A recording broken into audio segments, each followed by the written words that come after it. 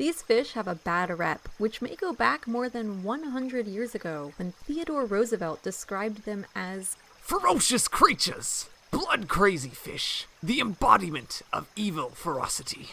Well, who's going to contest the 26th President of the United States? Actually, we are. Piranhas really aren't the crazy killers portrayed in the media. There isn't a single documented case of a piranha killing a human, and attacks on people are rare. Even children swim in the same waters piranhas inhabit.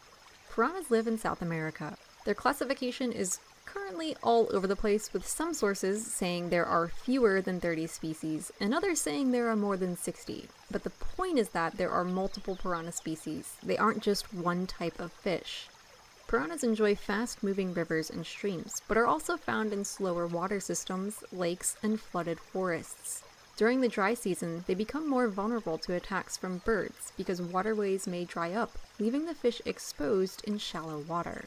Piranhas are also taken by larger fish, caiman, turtles, and freshwater dolphins. They're not considered apex predators. In fact, the groups piranhas form, originally believed to be for hunting, are more likely for safety purposes. The phrase safety in numbers specifically applies here. When piranhas do take prey, they do so opportunistically, and some species are mostly vegetarian. Piranhas will eat smaller fish, crustaceans, insects, frogs, seeds, fruits, and just about anything else edible that falls into the water. They'll also take bites out of larger fish, nibbling on a fin or loose scale. Piranhas themselves don't grow larger than 2 feet, the average piranha being half that length or smaller.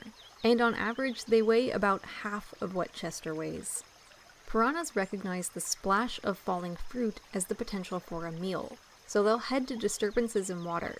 This is why piranhas may also eat large mammals. If an injured animal is splashing around, it may attract the attention of a group of piranhas. But they can't strip an animal to its bones in seconds, like movies might have viewers believe. In fact, piranha feeding frenzies are more orderly than the average potluck.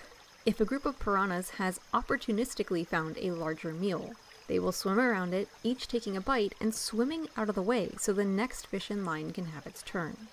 Piranha teeth are amazing, not just for their scissor-like power, though they do come together and can slice just like scissors.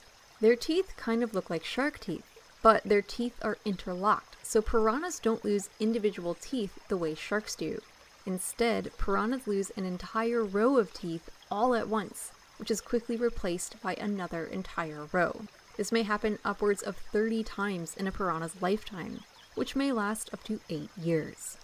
Piranha eggs are laid in bowl-shaped nests in the riverbed. The eggs cluster together after fertilization and attach to vegetation. A few days later, they'll hatch and the babies are on their own. They'll learn tactics to try and intimidate predators, such as making noises with their swim bladders and gnashing their teeth.